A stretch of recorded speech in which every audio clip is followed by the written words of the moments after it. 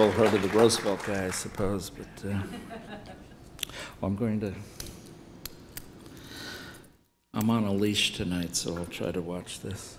I was speaking recently and took, I knew what time it was, but you can't hear. Is that better if I just talk louder? Thanks. Well, they both work, okay. No, I was just saying that I was speaking recently, and I knew I was going over, but I said by way of apology that I'm sorry if I'm going over, but I left my watch home, and someone yelled out, "Yeah, but there's a calendar behind you."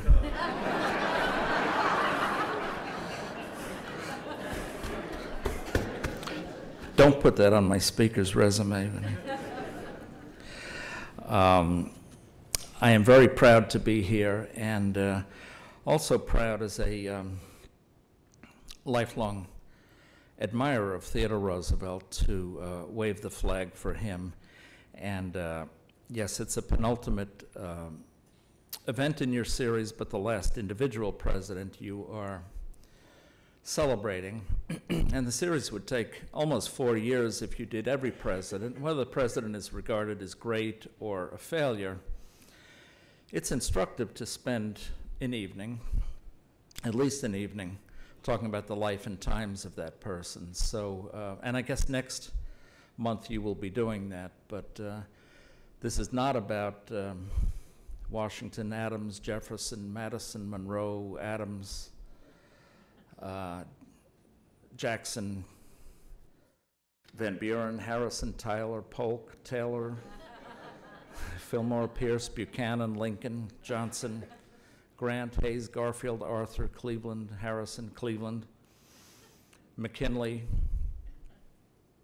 then this guy, Taft, Wilson, Harding, Coolidge, Hoover, Roosevelt, and then I'm required to genuflect, Truman, Eisenhower, Kennedy, Johnson, and the rest.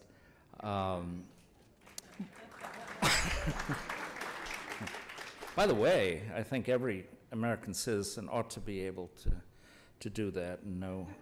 Well, no, all the presidents and it's a way to know American history is to know who was helping guide the ship during the years.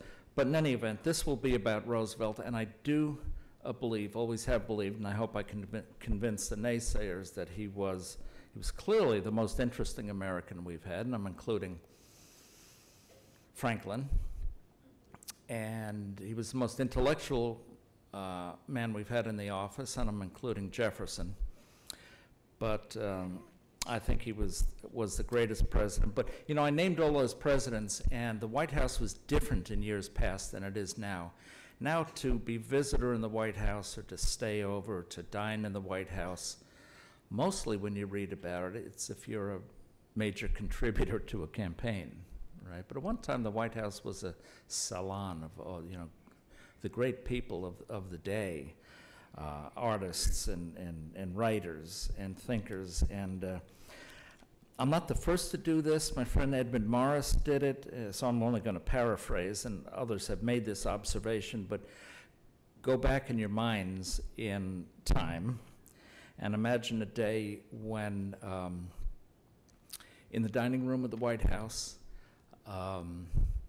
there were, okay, let's see, a best-selling author, a boxer, a Nobel Peace Prize winner, a writer for children's magazines, a world-renowned expert on songbirds, an editor of a Christian weekly magazine, a former candidate for mayor of New York City, a big game hunter, patron of the arts, a soldier who would be awarded the Congressional Medal of Honor, a cowboy, a rancher, a world explorer, an author of approximately 50 books, the former governor of the largest state in the Union, a respected historian, a world-renowned naturalist and explorer.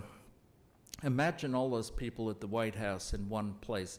You can imagine them at one table. That would be Theodore Roosevelt having breakfast alone. And those were those were some of the aspects of Roosevelt, the multifaceted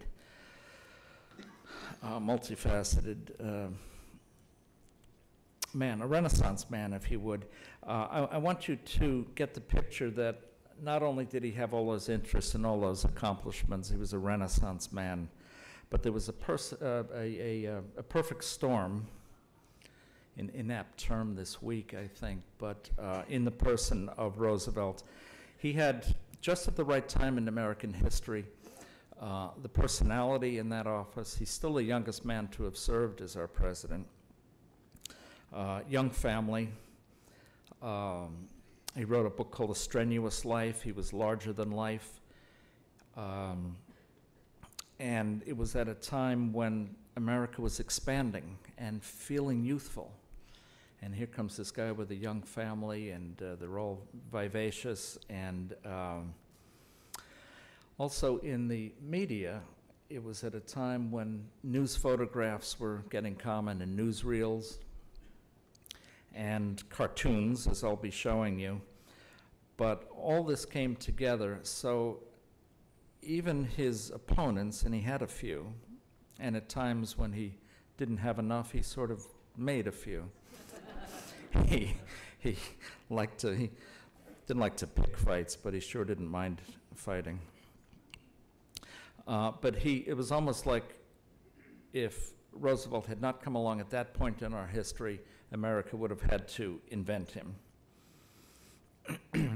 Now, in this book, I tried to do three things that other of the many books, hundreds of books, and more books about Roosevelt than any other figure in American history except for Lincoln.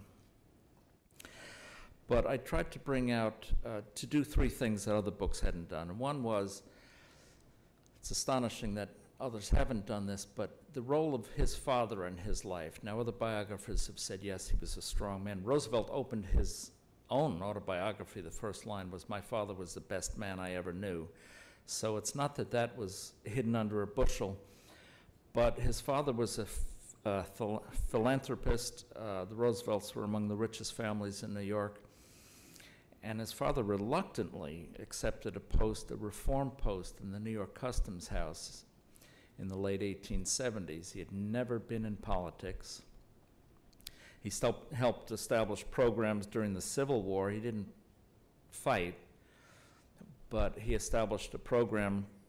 Lincoln gave him the green light to encourage soldiers to send a portion of their meager pay home, and Roosevelt's father went around to camps and battlefields for the length of the war to do that work, and it was very important work.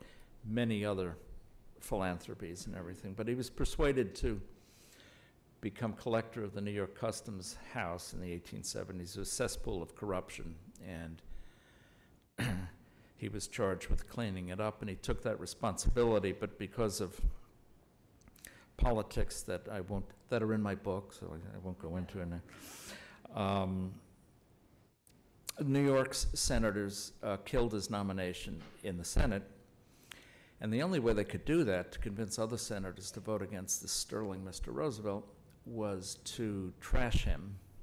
And his father was humiliated and dragged through the mud and defeated and died a few months later. And it's never been explored by other writers. I didn't want to be an armchair psychologist, but when young Theodore went into politics, barely 20 years old, from the start, he was a reformer, a fierce reformer. And he stood up to the establishment and the corrupt bosses. And one of the first things he did in the assembly was to investigate a judge who had been accepting bribes, and the judge was nearly impeached. Roosevelt, as young as he was nominated for the speakership his second year in the assembly after 1 year service. And then all through his life, whether you view him as a conservative or a radical, and there are different stripes of progressivism, and whatever his fights were, he was always a reformer. And it's become an unused, not a misused term these days, but You can reform from the left and from the right, but he, in my mind, that makes him a conservative, to reform and keep the best of everything, but it's nothing to nitpick over. But he was always a reformer, and I think inspired by his father. Second thing I wanted to bring out in the book was that he was, when he left the presidency, he was offered many jobs, presidencies of universities, editorship of Collier's magazine, and of the New York Sun, very prominent positions. I mean, he was barely 50. And instead, he became the editor, contributing editor of the Outlook magazine, which was a rather small weekly Christian news and opinion magazine. And that became his platform. He wrote for it.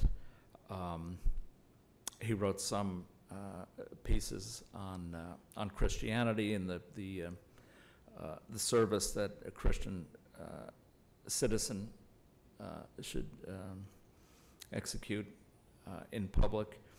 And it's an aspect that history has sort of forgotten. He titled 2 of his books from Bible verses.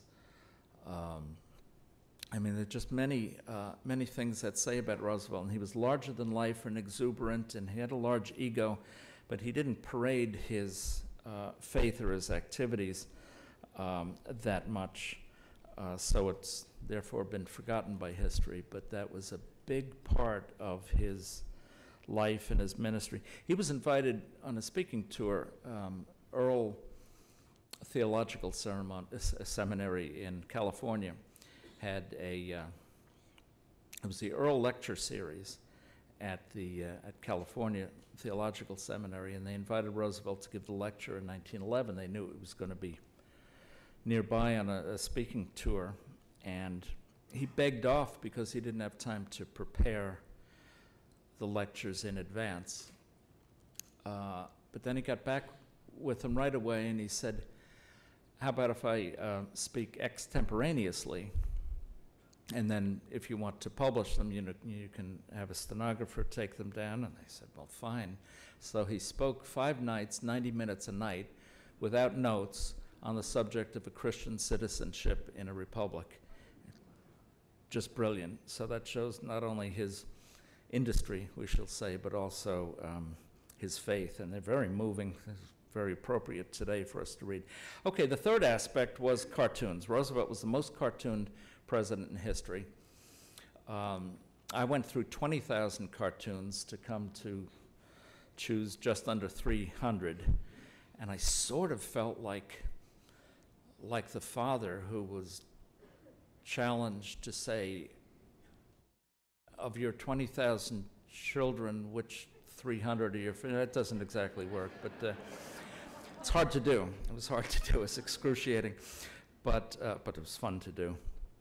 But he was the most cartooned president, part of the perfect storm. He has newspaper technology. They didn't have to do woodcuts, the cartoonists. It could be photo engraved from paper to newspaper in a couple hours. But it was also his personality. Other presidents would be controversial, and they'd have policies that, raise dust and such. But cartoonists would sometimes characterize those policies, even the president in question, as Uncle Sam, because it was government policy, or the elephant or the donkey. But in Roosevelt's time, it was always Roosevelt, because as a former cartoonist, you can imagine this. He was irresistible. The glasses, the mustache, the teeth. He didn't walk. Well, I'm reminded he could have had a go between Salina and Hutchin. I don't know. He didn't walk, he ran. He didn't speak, he gesticulated. And there are movies. I mean, he was just larger than life and a magnet for cartoonists. And on slow news days, he was the cartoonist's dream. Cartoonists could draw what he did, what he might have done, what he might do. He was just the perfect subject. So what we're left with is a legacy of many, many great and colorful cartoons.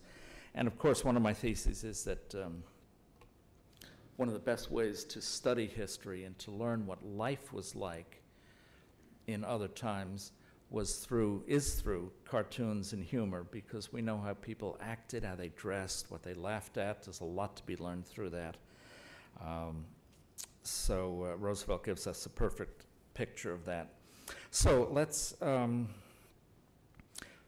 look at some cartoons. I'll walk you through. These are in random order because he had a random career. And there it goes. That's not a cartoon, but that is artwork.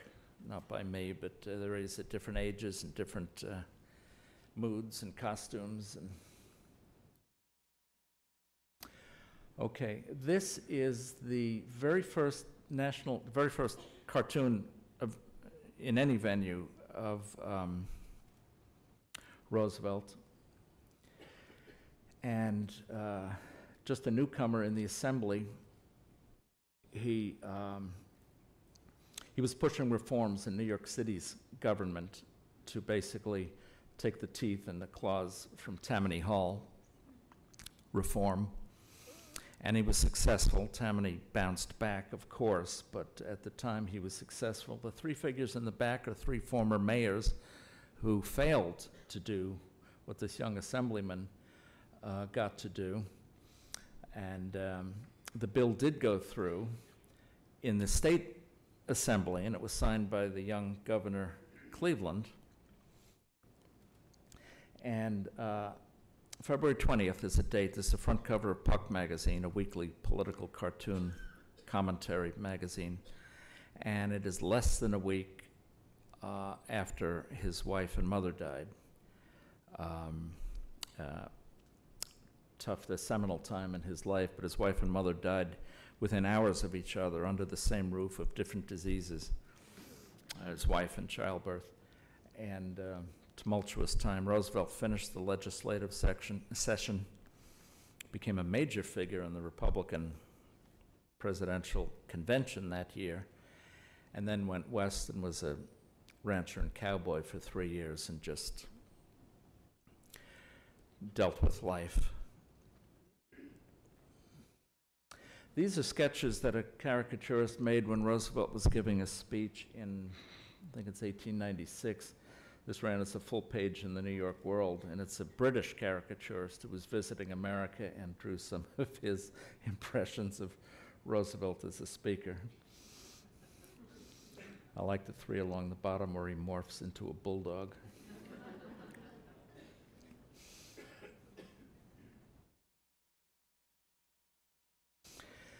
And I chose this one because this was a way of advertising in those days. They used to cast magic lantern slides on the sides of buildings.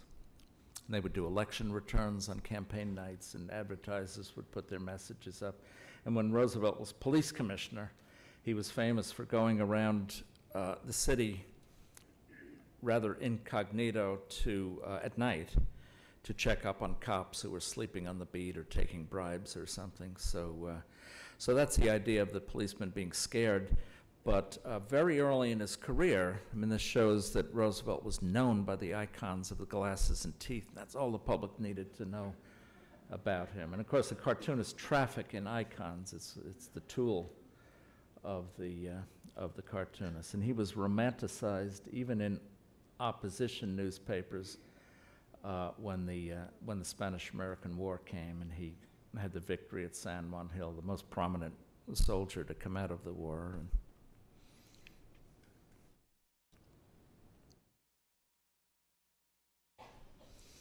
it's the cover of the old Life magazine. The original Life magazine was a weekly cartoon and humor magazine. I like to say that was a Life magazine that was intentionally funny. And McKinley, President McKinley, was often caricatured as Napoleon, not for any of his personality traits, but because a lot of people thought his profile looked like Napoleon's, I know. But there he was, the teeth and the glasses casting a shadow. This was in the midpoint of McKinley's presidency, and the cartoonist is saying that this young colonel from the Cuban campaign might overshadow him. Well, he did. He wound up being named vice president when McKinley ran for re-election.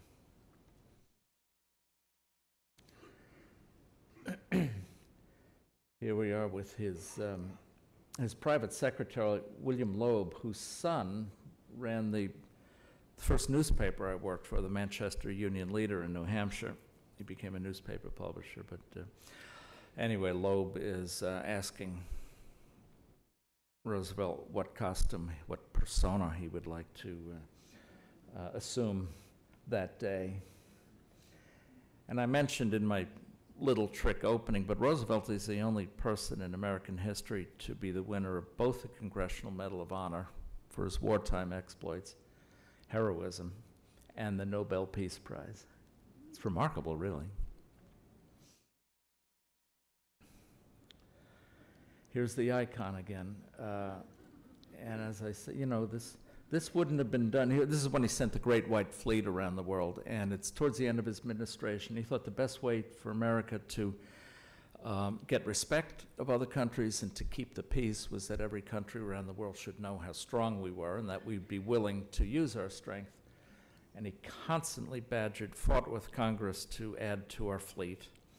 And he would always ask for 4 battleships and settle for 2, and he always knew 2 was the best he could hope for, et cetera, et cetera.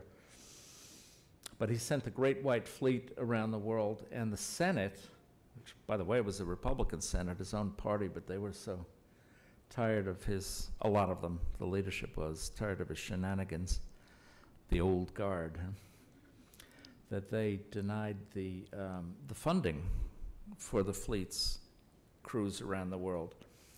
Roosevelt sent the fleet off anyway in a great ceremony and wrote a message to Congress saying that if you want them to come back when the fuel runs out, you're going to have to appropriate those funds.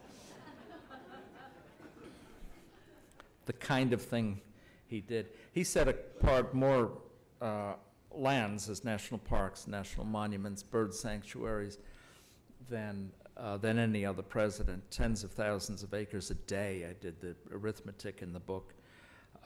Often against Congress's wishes, and God bless him, because we wouldn't have a lot what we do today what we have today in public lands if he hadn't done that.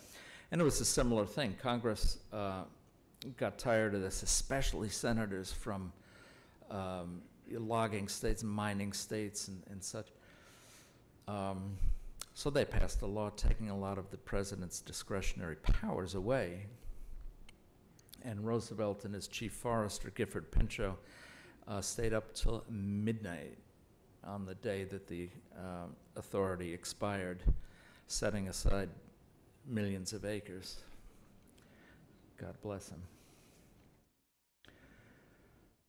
It's the cover of Collier's. Maxfield Parrish was the artist. This was the week of his inauguration as president in his own right. It's a comic strip, Foxy Grandpa, a strip of the day in which the 2 mischievous grandsons would always try to put one over on their grandfather, and he got the best of them at the end. And in this one, they asked Governor Roosevelt to challenge Grandpa to a wrestling match. Of course, they know he'll lose. But as you see, he doesn't. But Roosevelt was so popular that he starred in comic strips and cartoons and early animated cartoons. And we all know about the teddy bear that was named for him. He had nothing to do with that. And then the Roosevelt Bears children's books and comic strips, magazine features. And this is a page, the only comic strip the New York Times ever ran in its history was the Roosevelt Bears. And this ran for almost 2 years in the New York Times.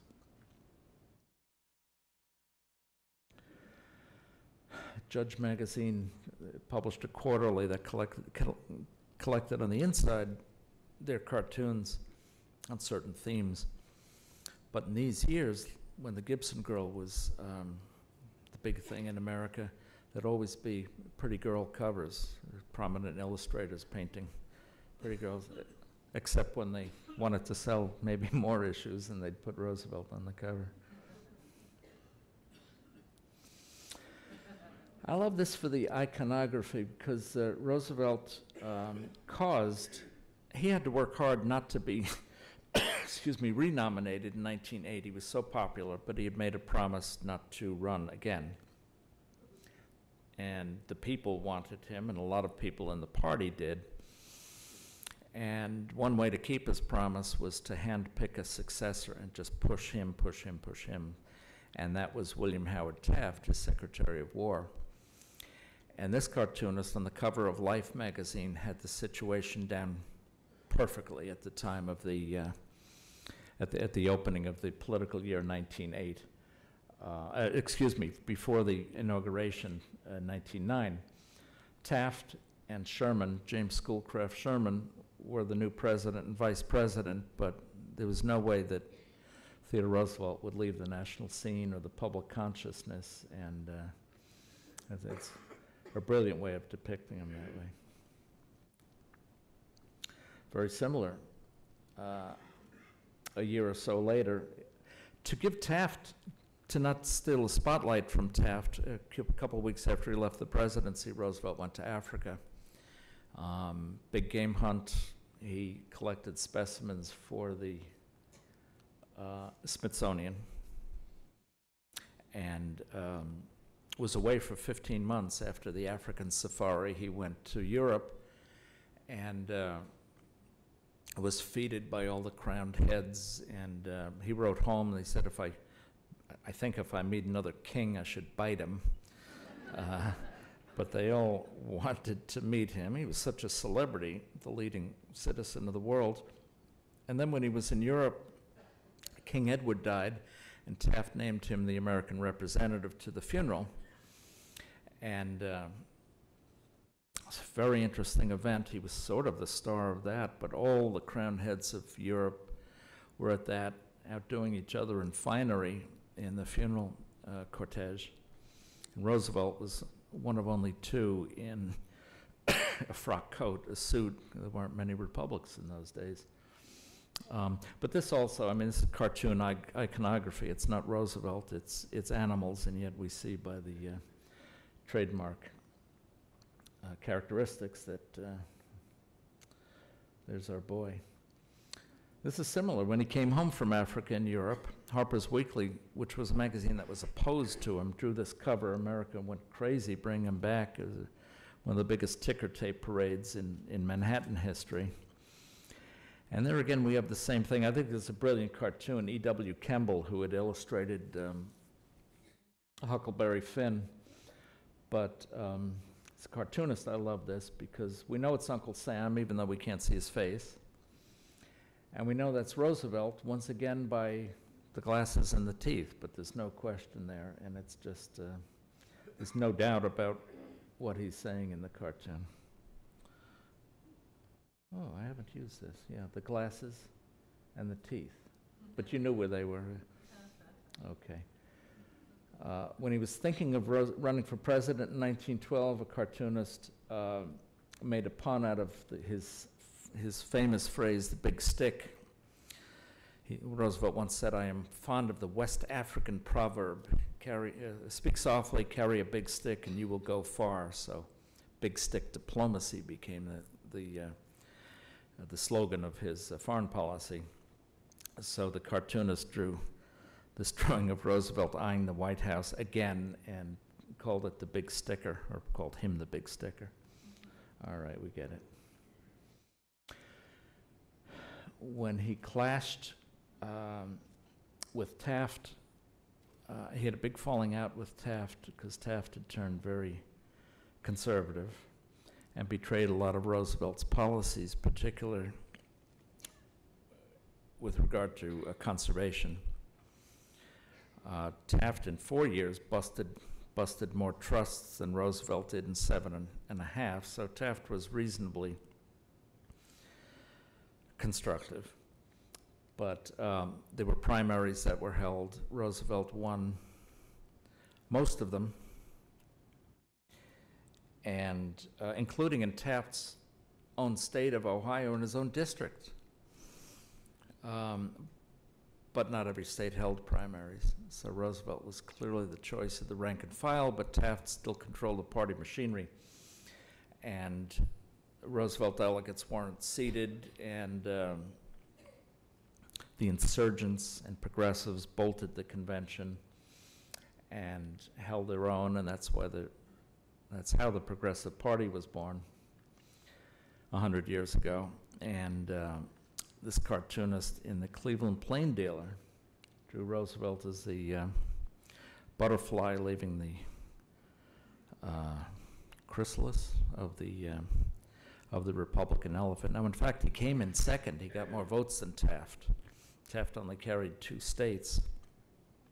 So it's clear that if one of them had been the nominee, they would have carried the election, but Woodrow Wilson was a Democrat candidate, and he won with a plurality.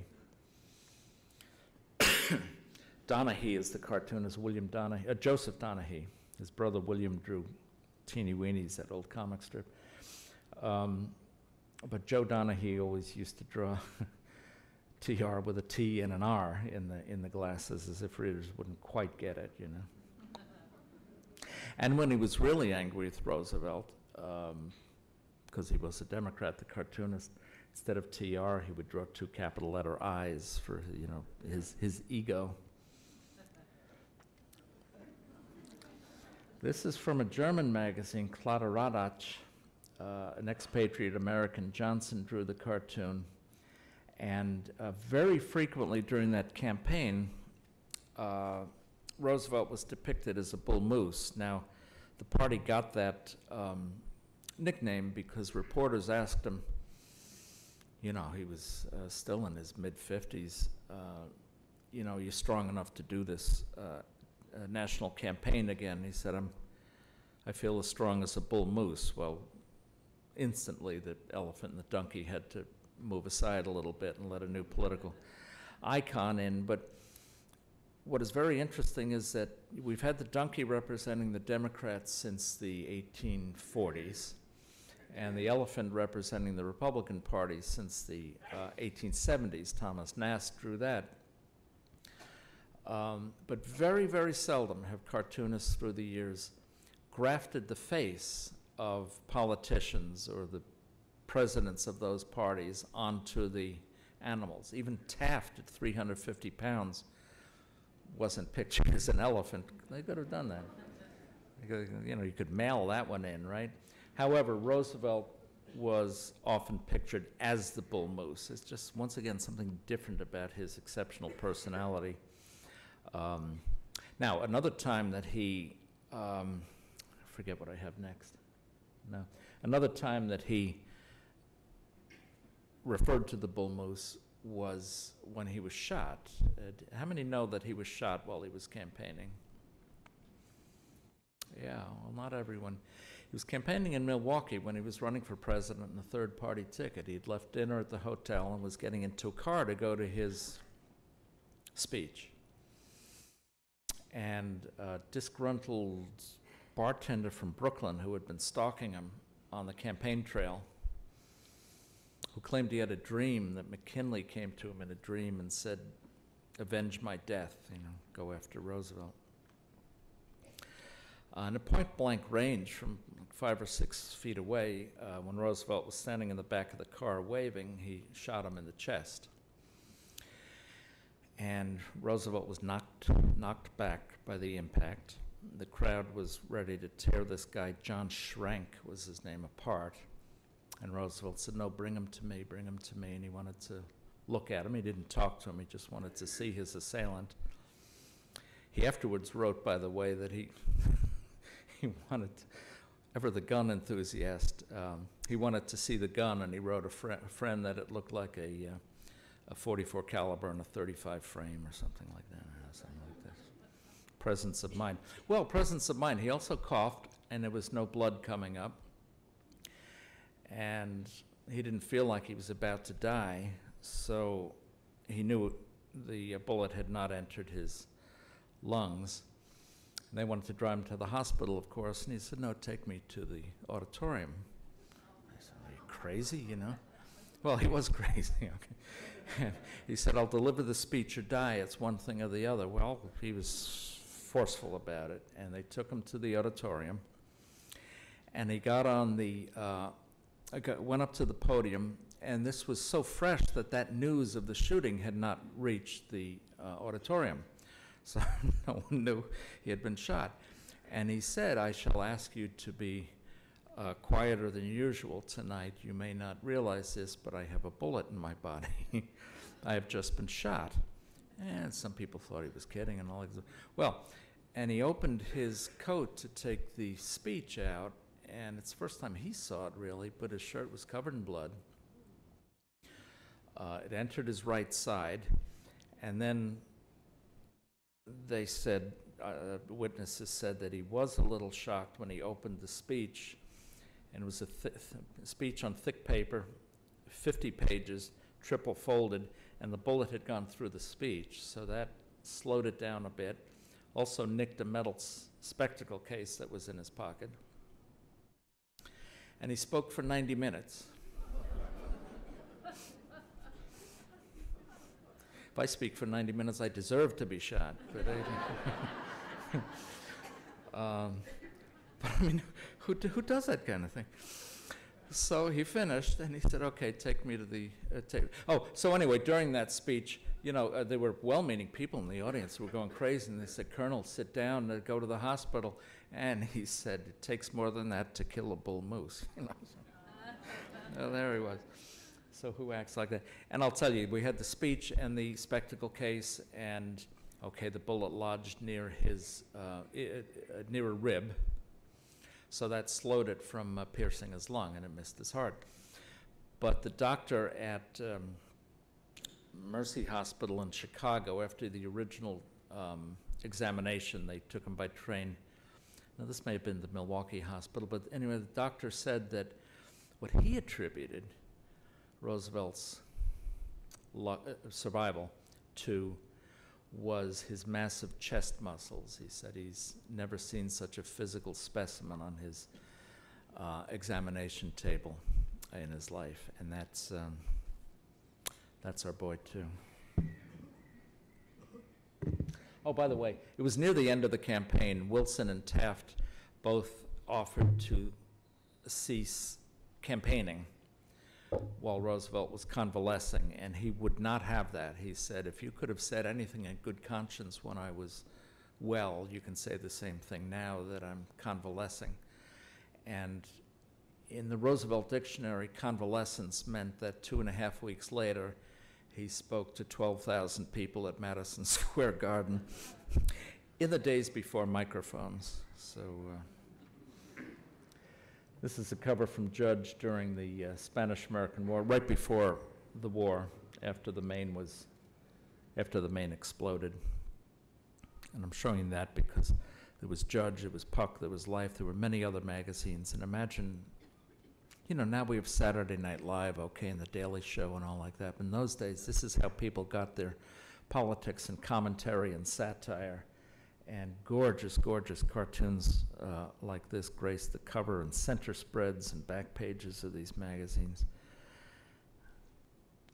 And this is how a lot of the cartoons in the books are, in Bully, are restored.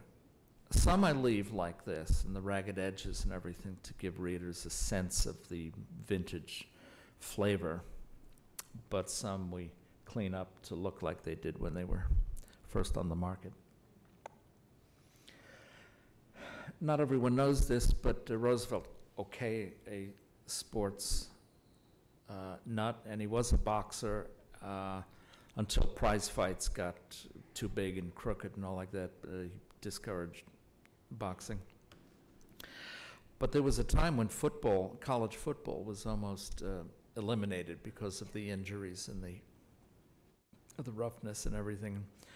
Roosevelt thought, instead of doing that, just institute some reforms, some other rules and leather helmets and things like that. And he did that. He called college presidents and sports directors together, and for that reason, the NCAA was founded, and the NCAA, even till today, has its annual Roosevelt Award, in which it makes awards to athletes who also do public service. One of the thousands of things Roosevelt did outside the presidency. By the way, I think I don't know if your speaker next month would say this, but I think Roosevelt is the only president we could have when you list all the elements of their biographies about whom you can say that the presidency was just one detail in his life. You know, one aspect. He was proud of it, of course, but he did many other things. He said this was his favorite cartoon, and it's a very modest drawing of an average farmer after a day's work, pulling himself up to the fire, and on the wall is a portrait of the President of the U.S., and the fellow was reading the President's message. And Roosevelt requested the original, and he said in his autobiography that the type of character that the cartoonist depicted, hard worker, modest, average person, we would say today, entrepreneur, middle class, whatever, that was the person he kept in mind his whole presidency, who he wanted to serve and keep as his hero with his policies. I want to write a piece. You know, we're seeing in this campaign that's going on now that everyone on every side always, you must notice this, talking about the middle class all the time, the middle class. Roosevelt would never have done that because his attitude, I'm not quoting him here, but in corpus, he thought a class-conscious society was awful. And, you know, when he was a cowboy, he was a rancher, and he was out with a cowboy ranch hand at one time, rounding up cattle, and the guy brought over a calf with someone else's brand on it, but it hadn't taken quite right. And the guy said, "Look, Mr. Roosevelt, we can put your brand right over it, and no one would notice it, so this could become your calf." And Roosevelt fired him on the spot.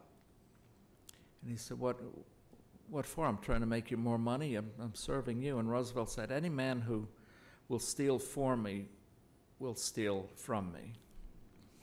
And I think it's sort of the same thing, I think, as a Roosevelt disciple, that he would have the same distaste for the prattle about the middle class today, because if you are so focused on the middle class, there's an inherent prejudice against the upper class and probably even the lower class.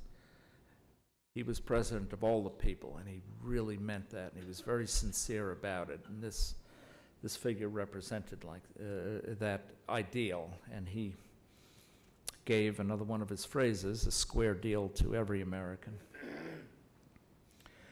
This is maybe the most famous cartoon of his presidency, but a formerly antagonistic cartoonist, Homer Davenport.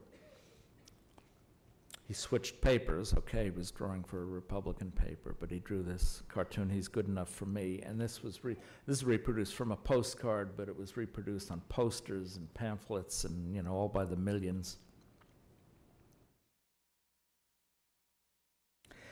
And here's a cartoon, or one version of the cartoon by the originator that inspired the teddy bear craze. He was on a hunting trip in Mississippi near the Louisiana border. They weren't finding bears. Okay, they found an old sick one to shoot, and he said, "No, I'm not going to do that." And a bit of a longer story, but the cartoonist, having to fill up a roundup of the week's events, drew this. "Drawing the Line in Mississippi" was the title of this. He turned it into a bear cub, different versions floating around. But there was something about the way he drew that little bear cub that became the cartoonist mascot through the rest of his career. He'd always have that little bear in the corner. Clifford Berryman of the Washington Post and the Washington Star was the cartoonist. But then a toy maker in Brooklyn made a stuffed bear and gave it, inspired by this cartoon, the nickname of the teddy bear. And there was no looking back after that. Steiff in Germany and countless manufacturers have made the teddy bear, and it's in our language now, and all our kids' closets.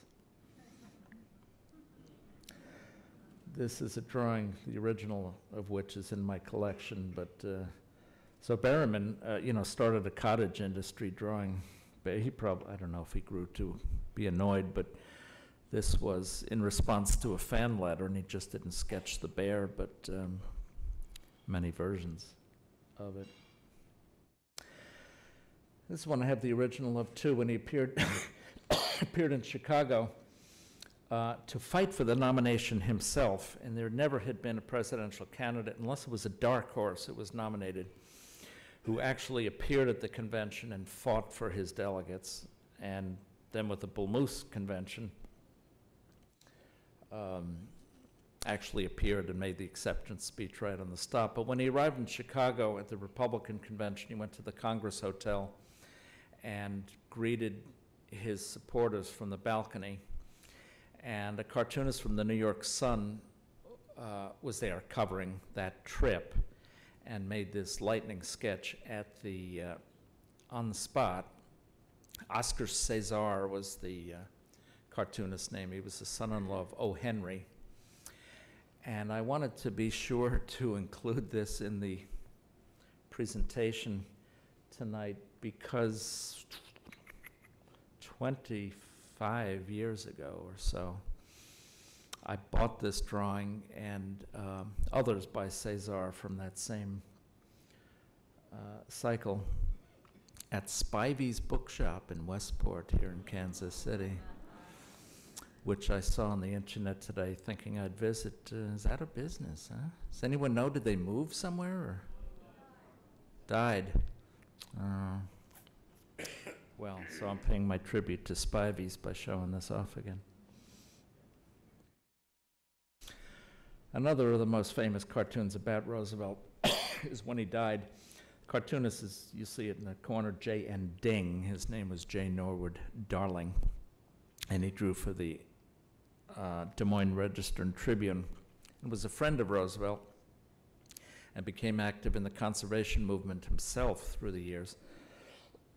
Excuse me, but when he heard the news of his idols and his friends' death, he had only a few moments to make the morning edition.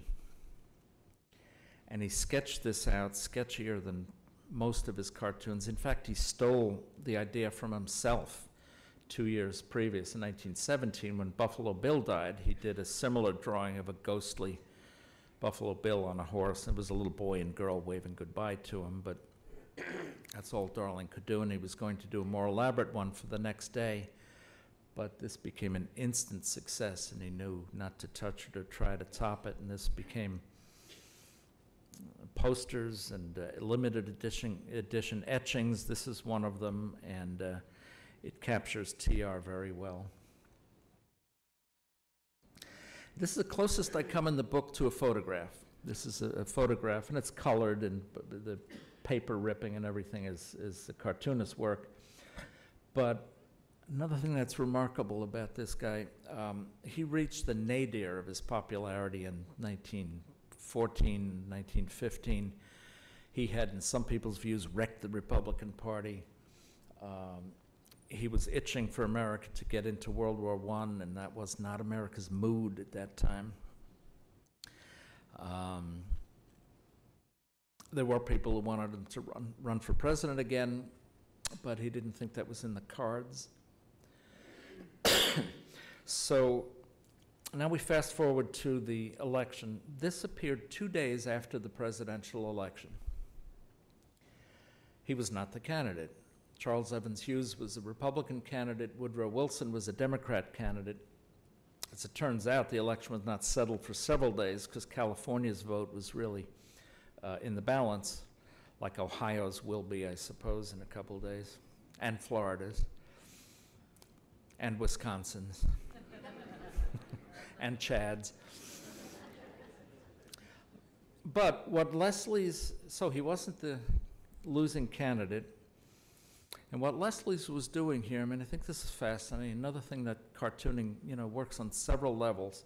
They were saying with this cover, this cartoon montage, is that whoever wins the election, Taft or Hughes, by whatever margin, whatever happens over the next 4 years, Theodore Roosevelt is still the figure in the American political scene, and they were right. And you could write an editorial or an essay to say that, or you could create a cover like that. And that's brilliant. And that was the case. If he had lived to 1920, by general consensus, he would have been renominated. He was very sick then. He was in a wheelchair. And doctors told him, and Roosevelt said, well, I can be president from a wheelchair too. And a lot of his former opponents, very controversial life. In 1914 or 15, William Barnes, the Republican boss of New York State, sued Roosevelt for libel because Roosevelt called him a crook. And here's an aspect about Roosevelt. So it was a very public trial and was going back. What Barnes wanted to do was look at Roosevelt's career and prove that he too had made compromises when he didn't have to, and he was expedient, and he did things the way every politician did it. Well, it turned into a three-ring circus when Roosevelt was on the stand, because Barnes' side came in with old newspapers and correspondence, piles of papers. Roosevelt had nothing. He had his memory. He'd remember verbatim letters he had written, 20 years previous, and they'd go, yeah, he was right, and all this. And also, this is how Roosevelt himself, if he could have been remembered by one word, would have wanted to be remembered: thoroughgoing patriot. And there's the cover of the book. And I'm just going to close with I'm going to close very quickly on some thoughts about 1912 and 2012.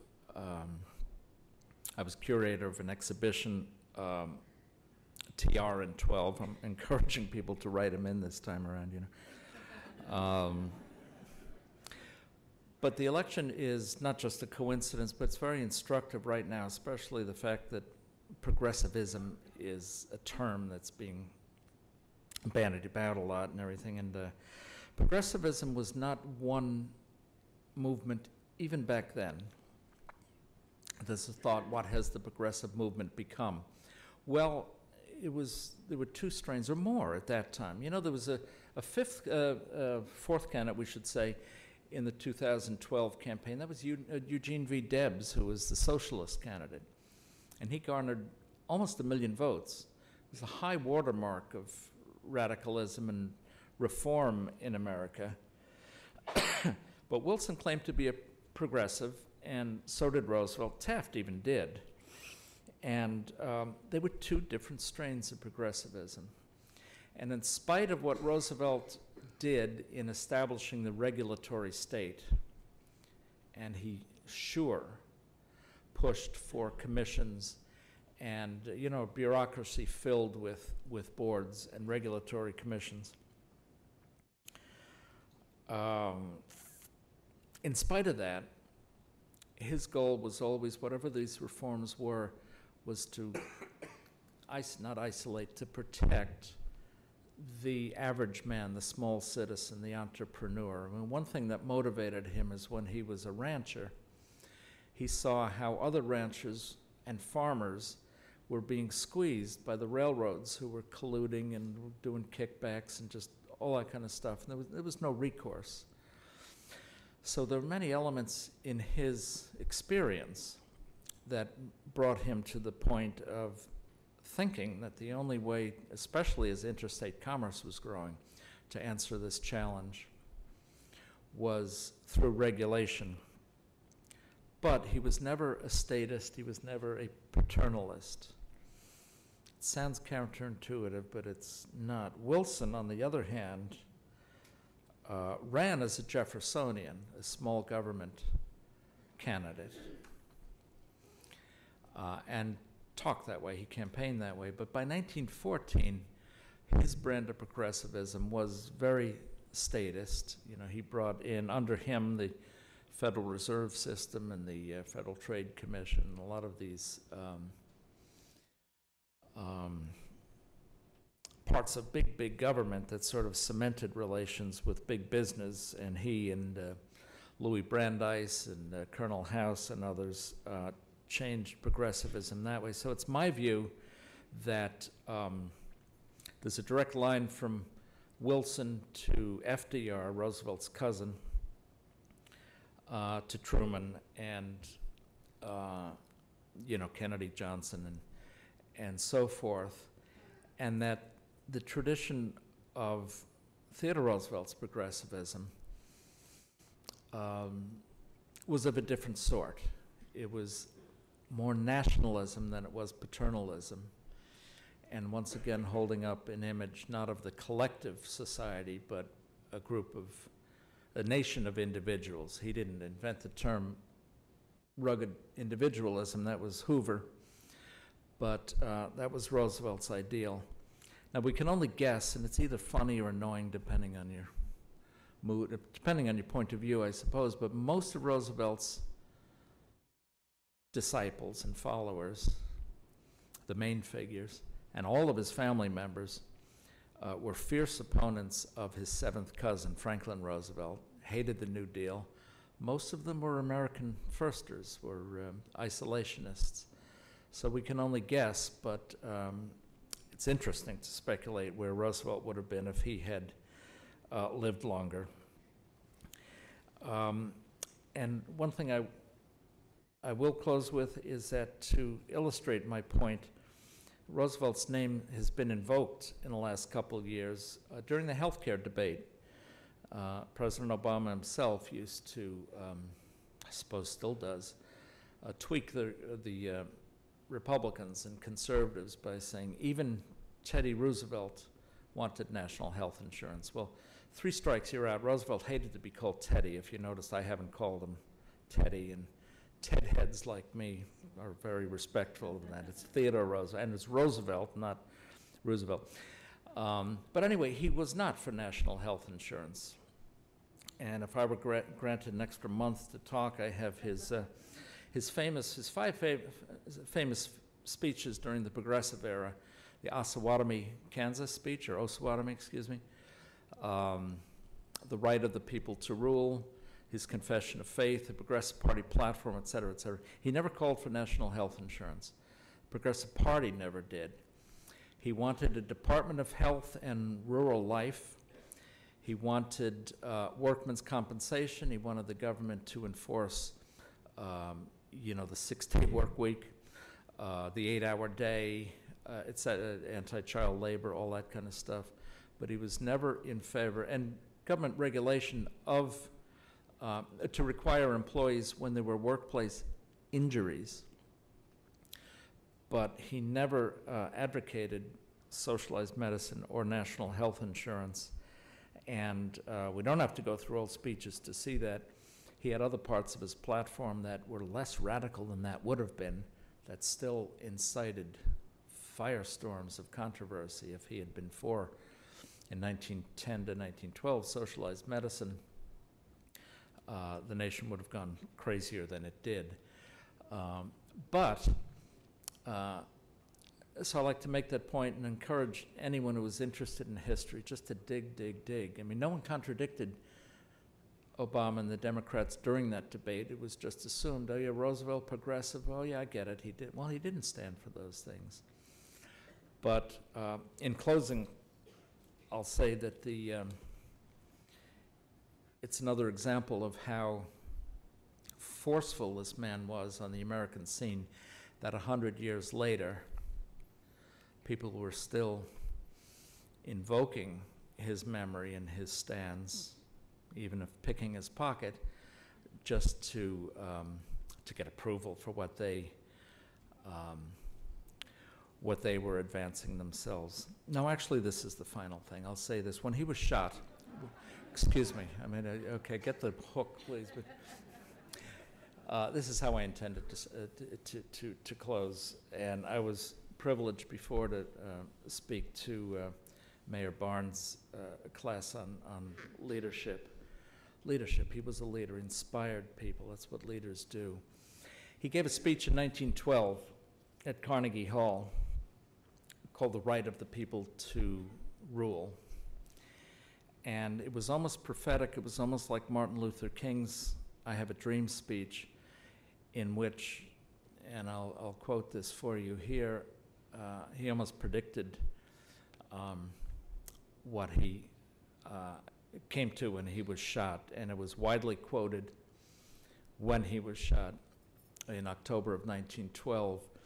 But in that speech, he said, "The leader for the time being, whoever he may be, is but an instrument, to be used until broken and then to be cast aside.